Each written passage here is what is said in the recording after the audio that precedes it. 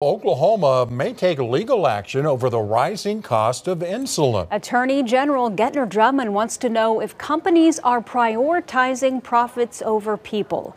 Drummond is exploring potential legal action against drug manufacturers and pharmacy benefit managers for artificially hiking insulin prices.